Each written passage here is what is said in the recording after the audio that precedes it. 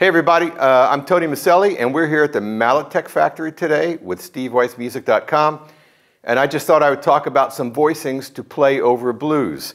So the one thing to keep in mind is, if you want a simple way to get into it, left hand plays the 3rd and the 7th, or the 7th and the 3rd, it doesn't matter, and the right hand plays color tones. When you practice by yourself, be the bass player, and by that I mean hit the bass note and then play the chord. So if I play a blues, I could play F, B flat, F,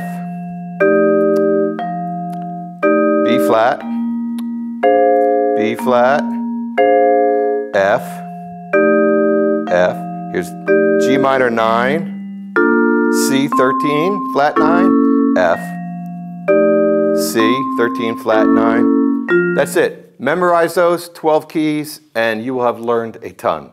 If you like the sound of the vibes on this video, check out the TM16, they're made by Malletech, and you can get them at SteveWeissMusic.com.